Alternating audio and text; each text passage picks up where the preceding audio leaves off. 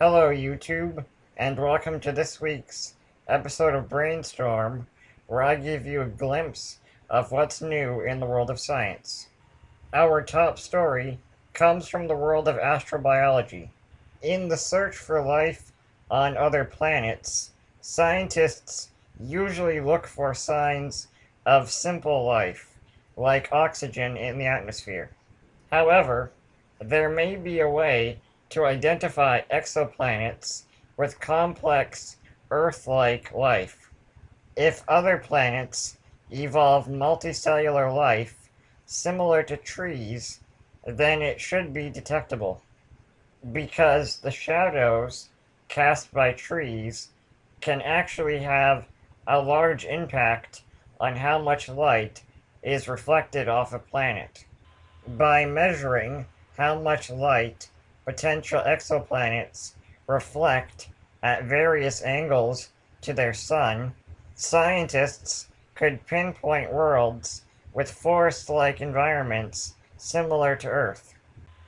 Our next story comes from the world of medicine, where researchers have a potential breakthrough in treating diseases that affect the brain. The brain-blood barrier mostly protects the brain from infection, but it also prevents drugs from entering the brain tissue, which means that ridiculously high doses are required when trying to treat something like Alzheimer's, for example. So, what the researchers did was modify an antibody that normally carries iron across the brain-blood barrier to also carry a drug. The drug and delivery system have yet to go through human testing, but this method has potential to greatly increase the effectiveness of other treatments.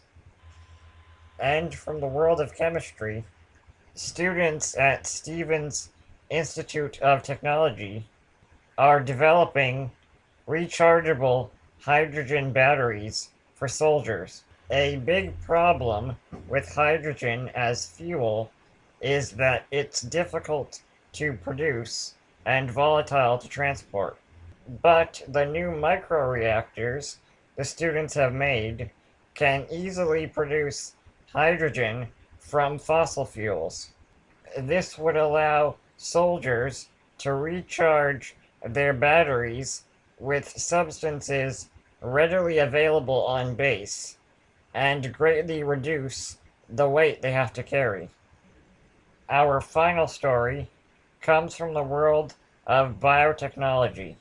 Scientists at the University of East Anglia discovered the exact molecular structure of a protein that transports charged particles in bacteria.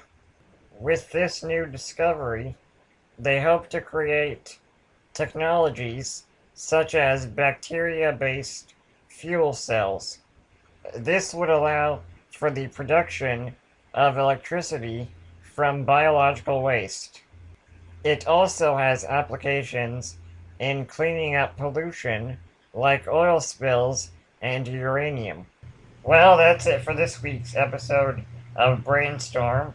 I hope you enjoyed it.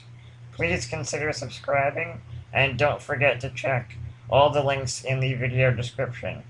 Thanks.